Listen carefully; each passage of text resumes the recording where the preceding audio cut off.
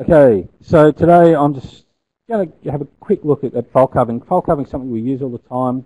And again, one case I was involved in, actually a couple of cases it's been really important. One case I was involved in was a child at risk investigation. My examples, interesting things. But it was a child at risk investigation where there had been accusations that the father had been abusing. Actually, before situation, the mothers made these accusations. I was being child porn, child there, potential child. So we went in, did the search warrant, found a few bits and pieces. The whole time we're at the search warrant, the guy's talking to one of the police officers, the inspector who's in charge, talking about how his wife just doesn't understand his art. And he really admires the beauty of the naked body, especially children's naked bodies. They're so much purer than everything else. Blah, blah, blah, blah, blah. Couldn't help noticing in the fireplace there's a bunch of burnt papers. So we're going through all these computers and everything. Of course it's a Mac, one of those big iMac, the original iMacs, pain in the back, get the hard drive out. But got that thing, got it the hard drive, couldn't find anything on his Mac. He had a bunch of CDs there, we started flicking through the CDs, and we found one CD with a couple of suspect sites. He actually archived whole web pages.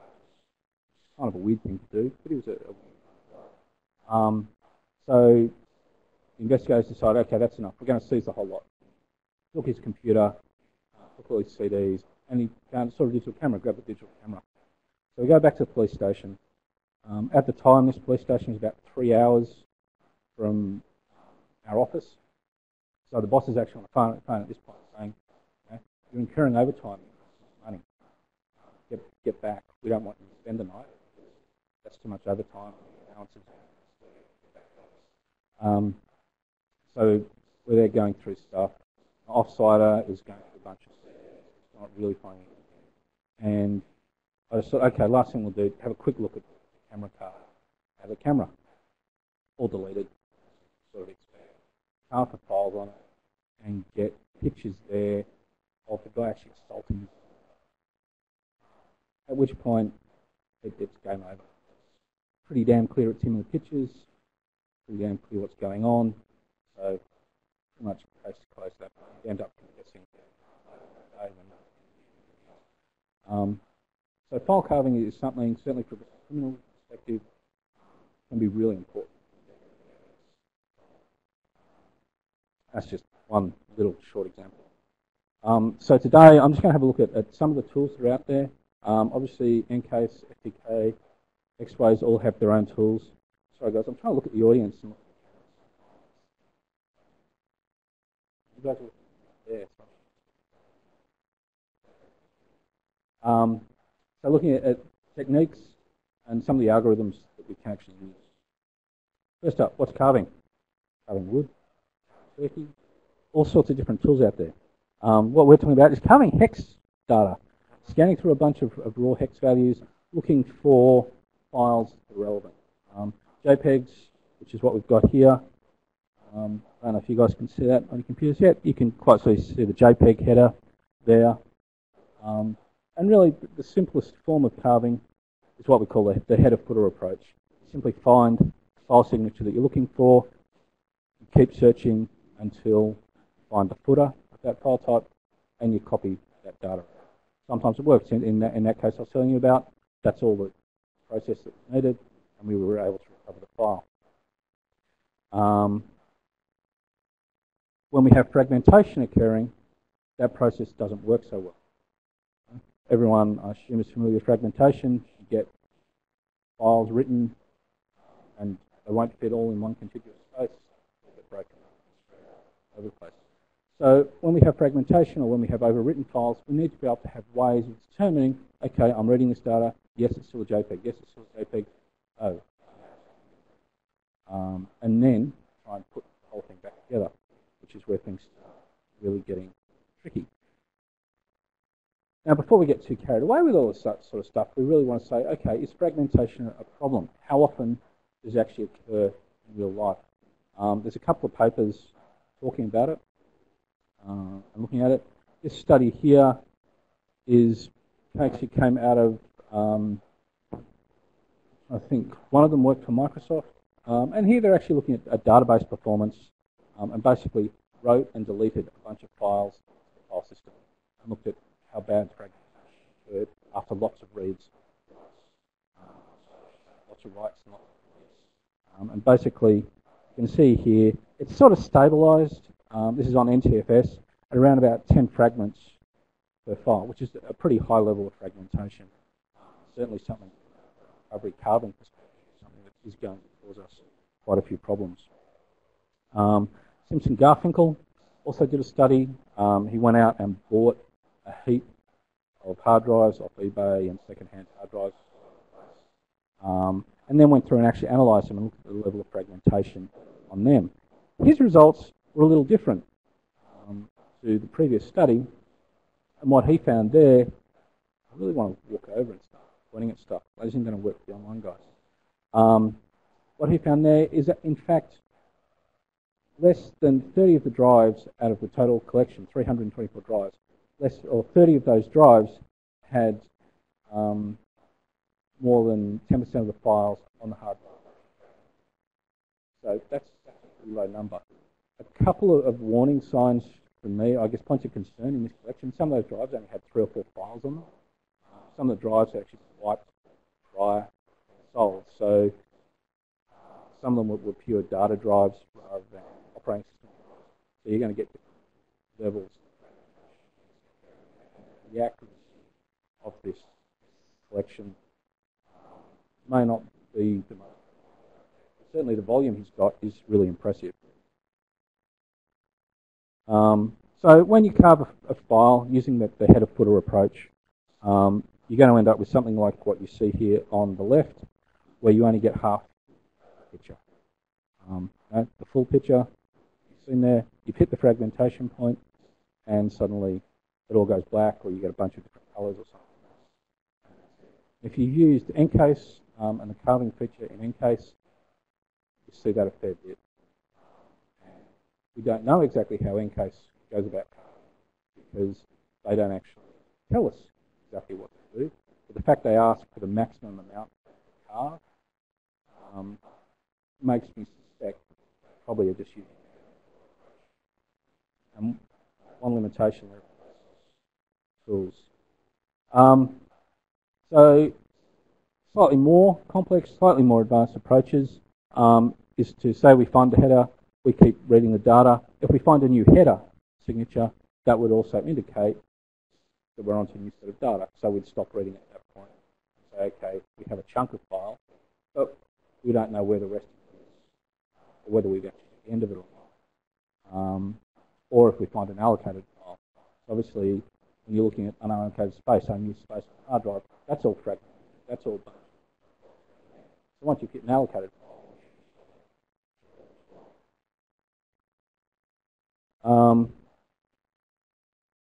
so that works up until a point, but if you've got a fragment on the end of the start of a file, so in this example here, you've got 3 clusters of JPEG, JPEG 1, followed by a couple of clusters of JPEG 2 with a footer.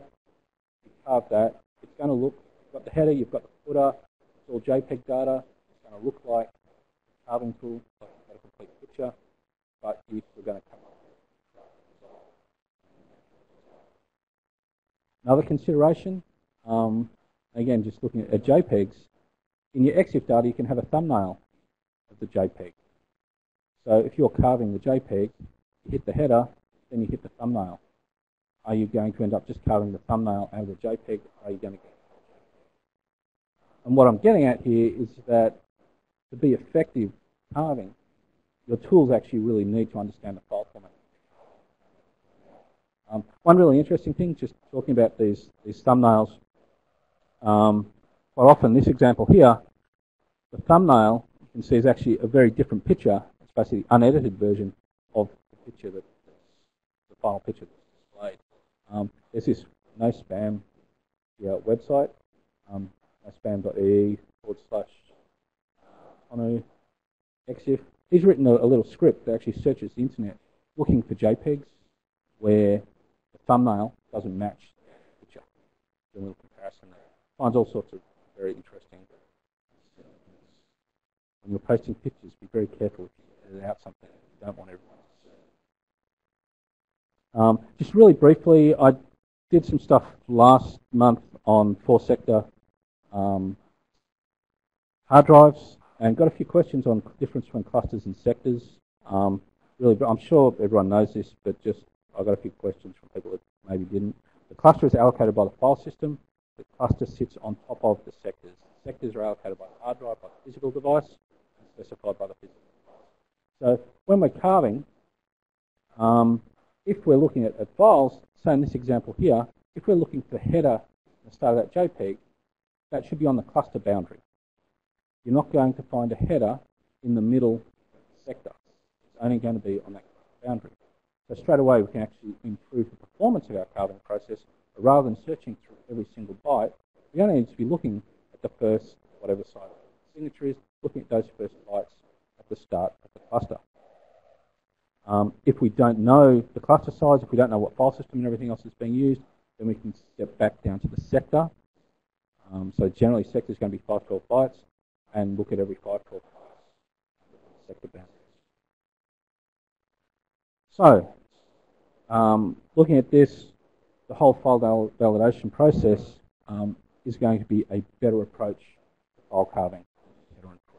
So in file validation, the carving tool needs to know the whole format of the file. How does the file work? You can just carve out the file, and it could be as simple as, okay, I'm looking for Word documents, dump out Word documents, try and open up Word.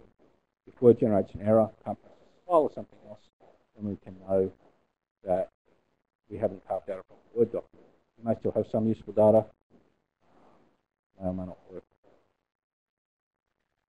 You can also use statistical analysis. Now, a bunch of people have tried different approaches with statistical analysis and had very mixed success. Basically, it doesn't seem to be, at this point in time, it doesn't seem to be analysing the data or doing it by changing consistently. If you're going from a JPEG to a zip file, there's not enough difference. It's all compressed data. It's all highly random data. It's actually determining simply by looking at the frequency of bytes or whatever else you're looking at. You're not going to get a good, reliable result at that point.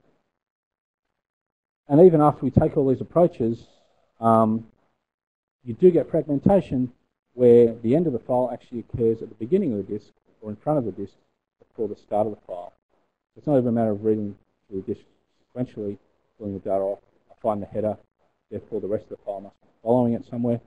Quite possibly find the header, and the rest of the file is actually back at the beginning of the hard drive somewhere in front of it. So in terms of tools that just use the signature header type approach, Encase Foremost and Scalpel all use variations on this. Scalpel and Foremost were written or sort of came about as a result of some of the DFIRWS challenges. And they're both, pretty good tools. Encase does some recent carving as well. FTK, and again, closed source tool, we don't know exactly what it's doing, working, what algorithms or methods it's using carving. And quite a few people have conducted different tests. FTK version 3 actually appears to do some fairly in-depth carving, quite decent. Guys at Marshall University have actually written a bunch. FTK3 actually lets you create your own custom descriptions, and they appear to be working pretty good. PhotoRec is a really efficient carving tool, really accurate. Has a bunch of information on specific file types. And the only limitation of it is it doesn't handle the out of sequence searches. And it only searches the cluster and sector. And certainly of the open source tools out there, PhotoRec has a much higher success rate. for actually accurate code because it is validated rather than extrapolated. So when we're dealing with fragmentation, it's like looking at a big puzzle. You've got all these pieces of the puzzle, and you're trying to put them all back together and reassemble it. And there's a couple of tools out there. One is Revit by Joachim Netz. I really hope I'm getting his name right. Roger Swedish name. As good as it could be. And Bas Cloud. Apologies. But these guys actually wrote this tool, and again, it was came out of the DFIROnline challenge, and are really looking at clever ways of reassembling points where you have a bunch of fragments, trying to put them back together, working out all the fragments. Another tool actually written by Nasir, Kasha, Gilish. You guys probably know them, they're all down the road. And Adroit Photo Forensics. So they've actually patented the algorithms. I'm not a big fan of software patents. But at the same time, they've come up with a very good method. And certainly as far as advanced recovery, this smart carving approach they use is really quite clever. And basically, simplified approach of looking at it, they say, okay, we've got a bunch of fragments. Again, their approach only works with certain limited types of picture files. Approach is, we have a bunch of fragments, files, let's just stick them together. Do they fit? Do the pictures all match together? Yes or no? If they do, say that fragment. They also assume at this point that each fragment is only going to be used once, one file. Used once, one piece, then you're good to go and you move on to the next one. And try and put them all in. There we go, we have a better fit. Put it back there, and we end up reassembling everything should be. Looking at specific file types, Michael Cohen, fellow Australian, now working for Google. Again, for the DFIROnline challenge, wrote some really advanced carvers for PDF. And for both of these, again, is relying on extensive understanding of that PDF file. Reassemble, cover them all. With the PDF stuff, he's identified, okay, we have the header, we have some data, we have the directory. The directory ends up pointing to each individual compressed file within the zip package, identifying those individual files, matching the directory, and rest. And if you have a look at his tools, both these tools are open source. They're out there. They are certainly extremely effective at recovering the zip and PDF. And then Simpson Garfinkel has extended on that a bit more and gone to the extent of actually finding the file headers and recreating. He doesn't even need to find the original header for the zip file.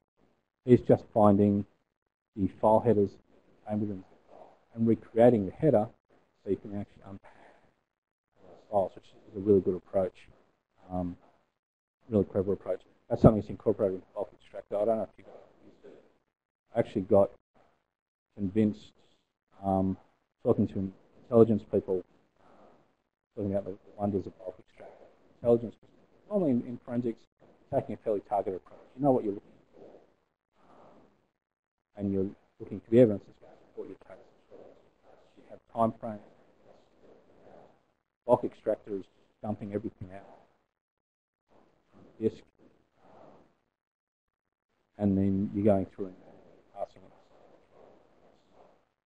From an intelligence perspective, quite often they're getting hard where they have no idea what's bulk extractor approach for them, just getting everything.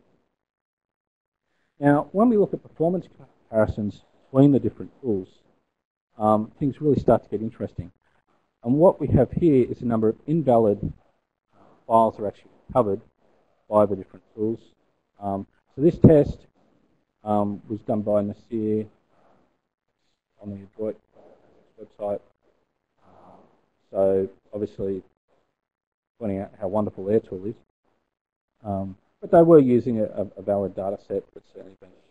You can see here, say PhotoRec found 76 files, or 76 JPEGs, 7 GIFs, 13 JPEGs, but only had one invalid file. The rest of the stuff was whereas your FTK, ProDiscover, all pulled out just as many files, but also had a lot of invalid ones, with the exception of FTK3, which has actually done a really good job covering that data. And Bas Clow, also his master's thesis is also pretty good. It's out there. I'll publish that. Looking at, again, the carving recall, so the ability to recover files, precision, how accurately, how many files it ends up with. You can see here PhotoRec. So on where the file system is known, PhotoRec and Revit, taking advantage of the knowledge of the file system, are able to recover very nearly perfectly everything, compared to tools like Scalpel and everything else, which have various degrees of success. You notice that FTK3 also has a pretty reasonable result. When there is no file system, no information about the file system is available, the data has actually been manually created to be formatted all over the place.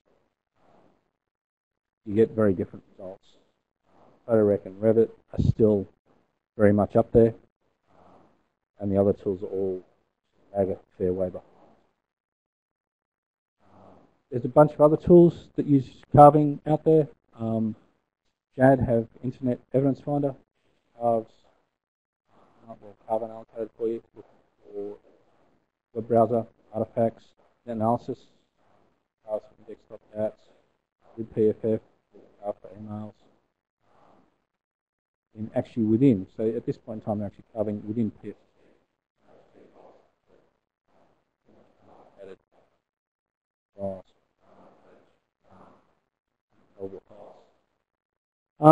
So one, I guess, key takeaway from this, open source tools, certainly PhotoRec is certainly the tool you should be using. Although it's called PhotoRec, Photo Recover, volume, file formats it supports is huge, and it's a really good, useful tool. It's certainly far superior to any of the commercial tools out there, with the exception of Adroit when carving picture files. PhotoRec actually do Word documents, containers. And the other thing, this is one area where I really think we need to be looking to vendors to be giving us a lot more information about how it operates. In my opinion, most fields in forensics, we don't actually have a need for this error measurement. If you look at the Galbert criteria, one of the key measures, is it a science? Do you have error measures? Can you tell me what the error rate is for whatever test you're using? In most cases, I'm copying a hard drive. I'm copying all the data from it. It's either a perfect copy or it's not. For the most part, we don't use it. There is no error rate. We can prove this copy is identical to that copy. When we're doing things like file carving, there is very much a potential for error rates. We can see here you've got a bunch of different applications, all using different methods for carving, all with different levels of accuracy, levels of precision. So it's really important that we actually know what's going on there. And that's something that I really think we need to work on. And that's it from me. So thanks for having me. Thanks for everyone online for turning up, sitting through that. And if you have any questions? Yeah. Carving through PCAPs. Carving through PCAPs is actually much easier because you don't get the fragmentation. Sorry, let me rephrase that. Carving TCP, you don't get any fragmentation. Carving UDP, it's going to depend on what it's actually carrying in that. But for the most part, you're not going to be getting the same level of fragmentation problems. You can use Wireshark TCP dump to dump out the content of all that traffic, a raw blob, if you want. For the most part, the TCP dump really supports so many protocols. I would be surprised if you actually need to carve it. I don't know. I mean, do you need to carve? Have you had a need to carve? Yeah. You want to give me an example?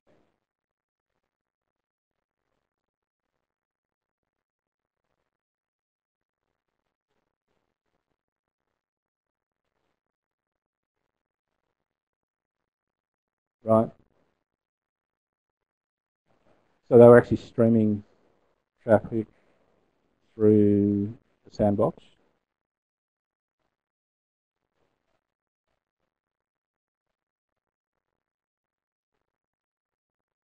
Right. Okay.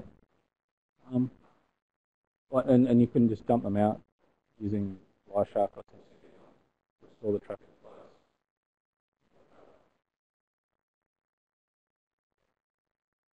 Yeah. I mean, yeah. See, PhotoRec isn't really going to work with that. It's not a file system. And in fact, if you think about it, the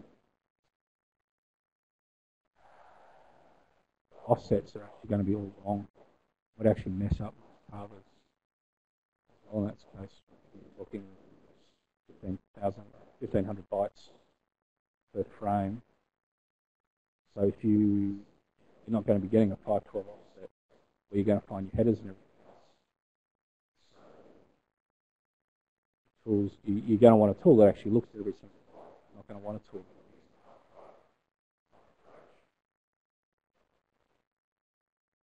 Is that carve?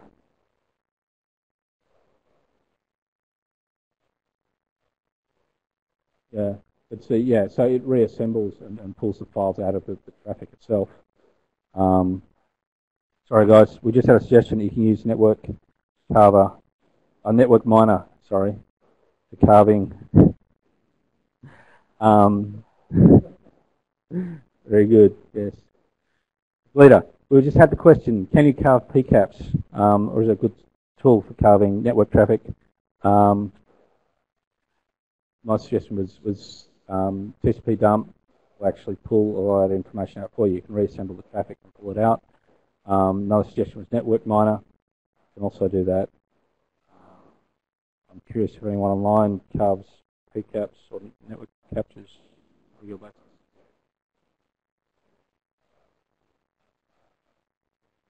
I think Blade will do byte by byte. I think I've used it before on large files and trying to carve stuff in.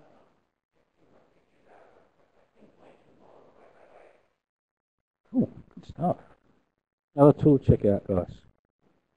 Got Blade. Okay, any more questions, comments? Or just let me get out of here, it's all too boring. Okay, nothing else? Okay, cool. Thanks, guys. Thanks for tuning in. And we'll, I guess, see you all online next month, I hope. Catch you later.